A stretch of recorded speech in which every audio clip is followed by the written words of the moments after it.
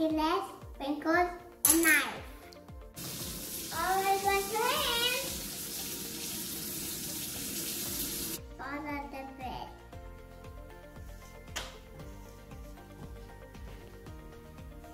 And more butter. Sprinkle the bread. That's too much. And there you have it.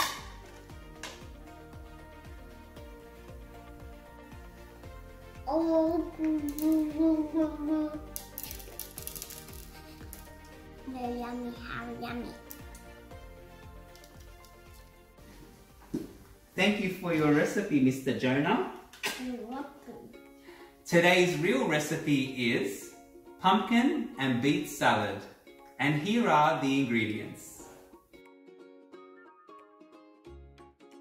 Any packaged salad mix, I'm going to be using Australian leaf blend from Coles, some cut up pumpkin, some baby beets, your choice of nuts. Today I'll be using pine nuts and walnuts. You could also use pecans if you want.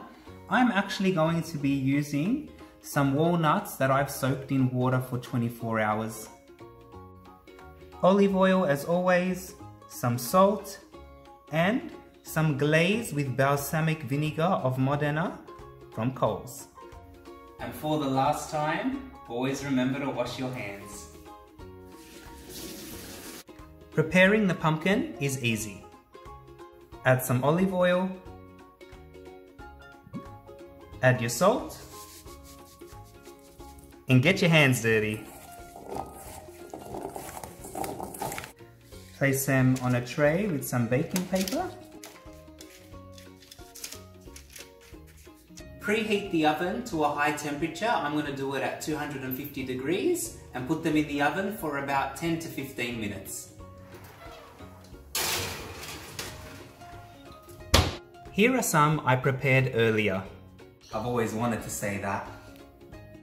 Put your leaf blend in, add your pumpkin, your baby beets, and walnuts or soaked walnuts.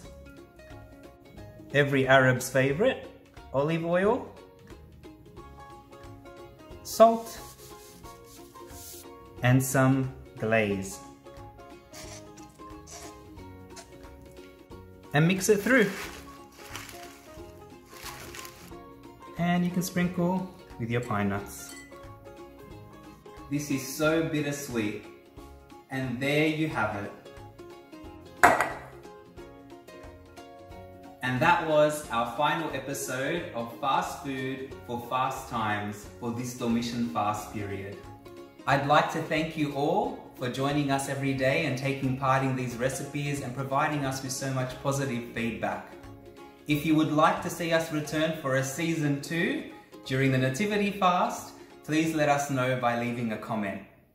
A very special thank you to all those people that helped me work in front of the camera and especially behind the scenes so that this series could be possible.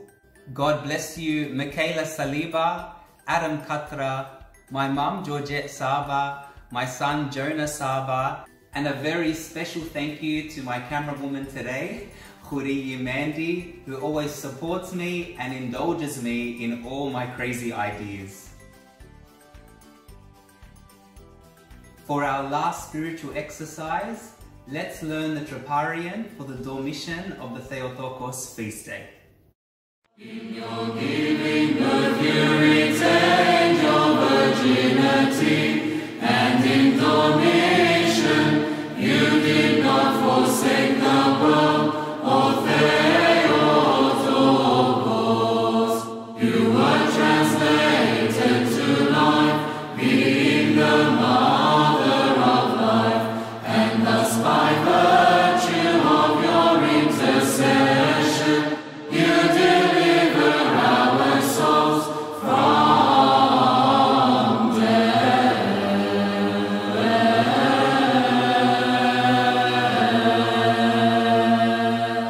Blessed Dormition Feast Day.